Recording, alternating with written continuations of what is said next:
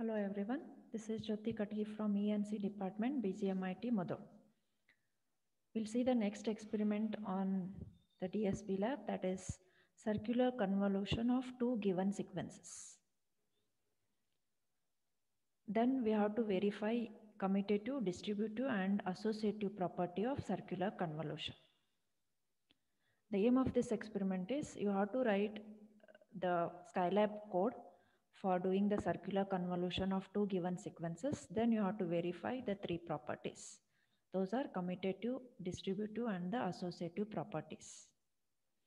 Okay. Then this circular convolution is nothing but it is the cyclic convolution. In linear convolution, the signals or sequences are linearly shifting, whereas in circular convolution, the values will be shifted circularly. Okay, that is the only difference. The formulas will be same as I explained in the linear convolution. Okay, next we'll go to the programming part directly here.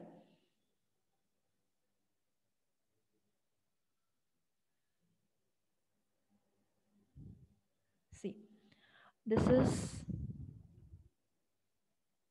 the program for circular convolution of two given sequences. First, I'll do the circular convolution of two given sequences. Then I'll verify the properties. Okay, here I have done the different method. In the linear convolution, what I have done? Linear convolution I have done in time domain axis.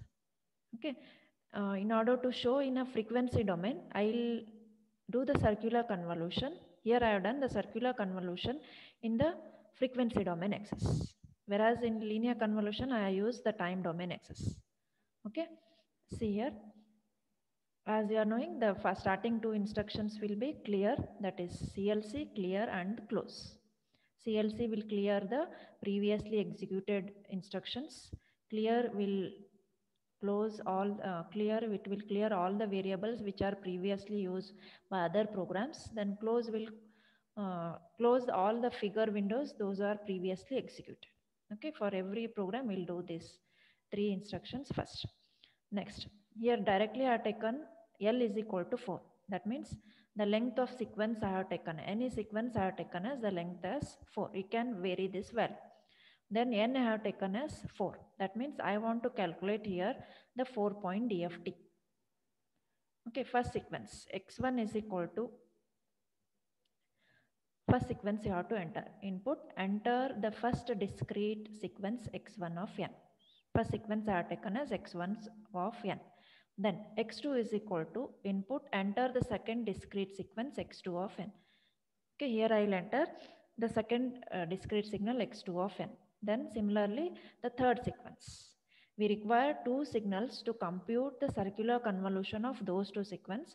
Then third signal we require for calculating the, that is for verifying the properties. Therefore, I have taken here three signals, x1, x2 and x3. Next, what I will do, as you are knowing, the circular convolution in frequency in time domain is equivalent to what? Multiplication of its DFTs in frequency domain. Therefore, I am using here the frequency domain scale. That means I am doing the multiplication of whatever the DFT values you got. Okay, in frequency domain I am doing. Therefore, first what I will do, I will calculate the FFT of x of n sequence. That means FFT is nothing but the DFT operation. Here FFT is the predefined function. It will calculate the DFT of the first sequence x1. Therefore, x1 of k I have taken. That is x1 of k is the DFT of x of k, x1.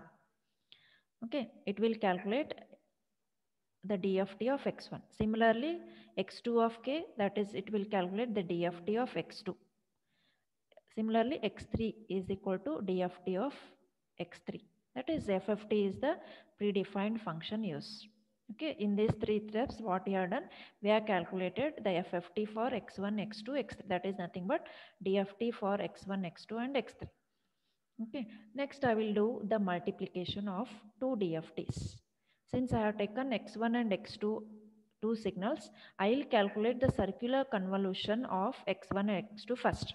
Then I will verify the properties using x3 signal. Okay, first I'll do the multiplication of two DFTs, that is x1 of k DFT and x2 of t DFT. Okay, x1 of k dot star x2 of k. Okay, it is a vector multiplication. Then after multiplying, whatever the value you'll get, that will be stored in x4 of k. Okay, next is what I have taken, small x of 4 is equal to FFT of x of k. That means what it will do. Here I have taken capital. That means it is the DFT value, frequency domain value. Here x, small x of 4 means it will calculate IDFT of x of 4. Okay, here for DFT and IDFT we'll use the same predefined function FFT only, but the input values what you have taken, that depends on whether it is DFT or IDFT. Okay, here if we are using the DFT values, then it will calculate IDFT. Here if we are using the FF, that is IDFT values or whatever the time domain axis values, then it will calculate the DFT values depending on the given input signal. Since we have already calculated the DFT values, here small x of 4, it will calculate the IDFT of x of 4. Then we'll take the real values of x of 4. Only real values you'll consider. And you will get the real values only. After calculating IDFT, you'll get the real values that will again stored in a x of 4. Okay, what you have done, x of 1 and x of 2, you have calculated the DFTs of x of 1 and x of 2. Then those DFTs I have multiplied. After multiplication, I have taken the IDFT of that. Okay, then you'll get the circular convolution for the given two input signal, x1 and x2 signal. Circular convolution is nothing but this small x of 4.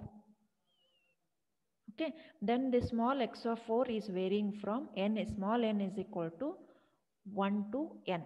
Here 1 n I have taken as, previously only n I have taken as 4. Therefore small n is varying from 1 to 4. Here if input sequences are having 4 samples, the output sequence is also having 4 samples only, because it is a circular convolution. It is not a linear convolution. Then you have to plot the graph for x1, x2 and the circularly convolved signal. Okay, x4.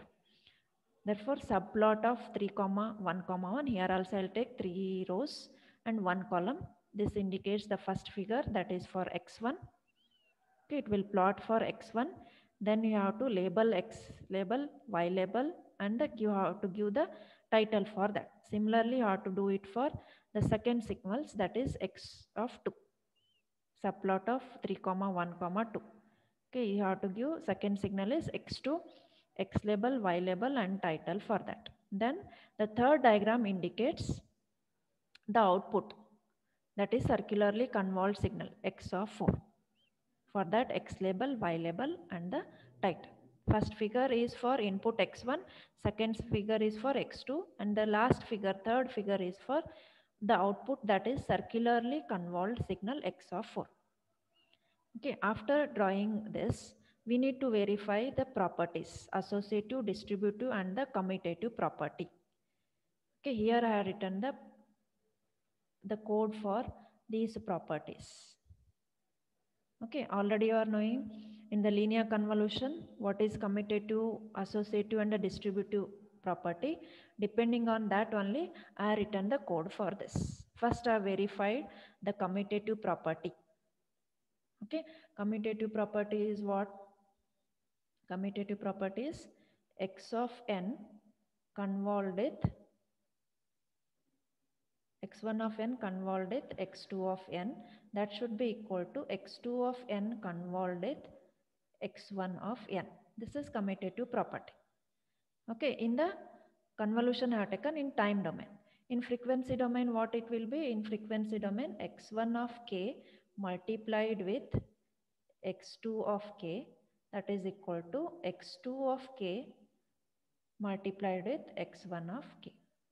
Okay, therefore I have done here the first part as commutative property. Okay, I have multiplied, previously only I have multiplied x1 and x2. x1 and x2 convolution, you got it, circular convolution here. Okay, then I have done here x5 of k as, that is x2 of n convolved with x1. Therefore, x2 of k with x1 of k multiplication. Then I have taken frequency domain. If it is after multiplication, you will get in a value in frequency domain. Now, if I want the values in time domain, that's why I have taken in IDFT of x5 of k. Then we have taken the real values of x of k. Then we are verified whether x of 4 is equal to x of 5. That means this is your x of 4. You have already calculated. That is circular convolution of x1 with x2. That is x4. Then you need to compare that with x5. x5 is this RHS part. x2 convolved with x1. If these two are equal, if x4 is equal to x5, then the commutative property is verified. Okay, otherwise the commutative property is not verified. You can write here one more sentence also. Else display commutative property not verified, as I have done in the linear convolution. Okay, then similarly you have to verify for associative property. Okay, this part of the program is for associative property. That is what x1 of n convolved with x2 of n. This whole thing should be convolved with x3 of n. Third signal, whatever signal is there. This should be equal to what? x1 of n is convolved with x2 of n convolved with x3 of n. If this LHS part is equal to RHS, then your associative property is verified. Here I given the formula for in time domain axis. In the frequency domain, similarly you'll get x1 of k multiplied with x2 of k. This whole thing is multiplied with x3 of k. Similarly in the RHS part, x1 of k, okay, that is multiplied by the x2 of k multiplied with x3 of k. Then after multiplying x2 is x3, whatever the signal you'll get, that should be multiplied with x1 of k. Then in this, if LHS part is equal to RHS, that is x of 6 is equal to x of 8, then the associative property is verified. Here I have given different variable names, but the same process according to this formula only I have calculated here. But in the frequency domain, first I multiplied frequency domain, then I have taken its IDFT. Okay, in time domain you'll get, then you'll compare those values. If the value is verified, that is if x6 is equal to x8, then you'll associative property verified. Otherwise, you display here as associative property not verified, as you are done in linear convolution. Okay, similarly, we'll do for distributive property also. Okay, the same formula as you have used in the linear convolution properties, that is linear convolution programming part. What is that? The formula for distributive property is x1 of n convolved with the addition of x2 of n with x3 of n. This is your LHS part. This should be equal to x1 of n convolved with x2 of n plus x1 of n convolved with x3 of n. This is in time domain. Similarly, you have to verify for frequency domain. Okay, this is for frequency domain samples.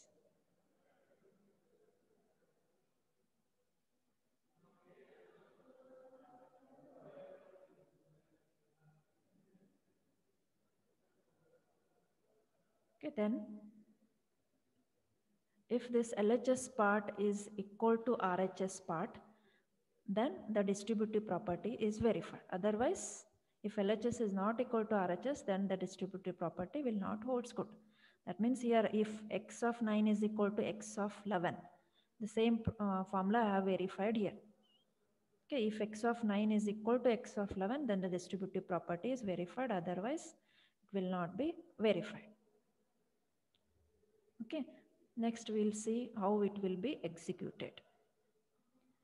Okay, this is about circular convolution. Then we are verified circular convolution of two signals x1 and x2. Then we are verified the three properties: associative, distributive, and the commutative property. We'll execute this program. Click on the execute button. Click on S. Then in another window, you need to enter the values.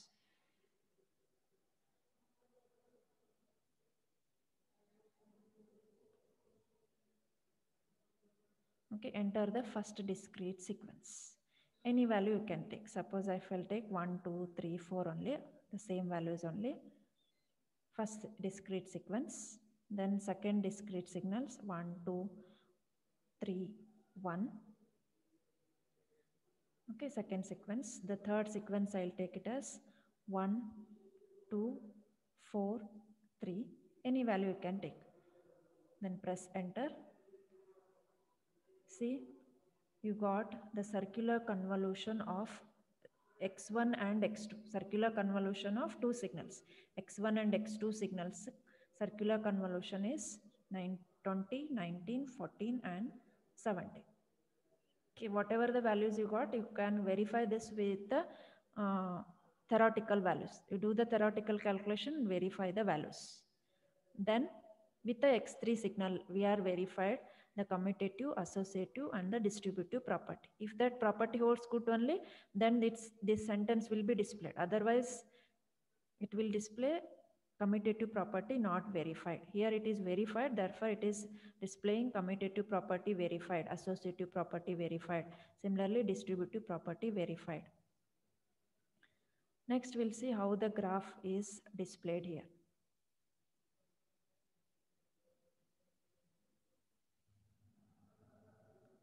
Okay, this is the graph for committed, that is circular convolution. Input sequence is x1 that I have given 1, 2, 3, 4. That is another input sequence x2 of n is 1, 2, 3, 1 I have given. Therefore 1, 2, 3 and 1, because starting y-axis value is 1. Next, the output sequence, that is circularly convolved sequence x4 of n is equal to, okay, whatever the values you got. Here you got the values as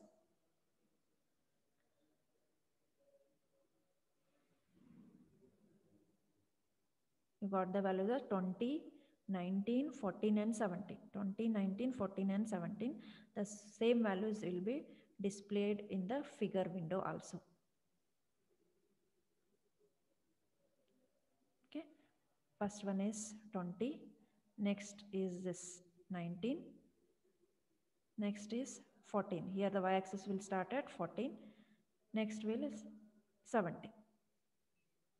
Okay. This is the graph for input x1, x2 and this is the output, that is circularly convolved sequence. 3 graphs, 3 rows and 1 column. First figure x1, second figure x2, third figure the output, that is circularly convolved signal. This is about the circular convolution of two sequence and verification of the properties, distributive, commutative and the associative property. Thank you.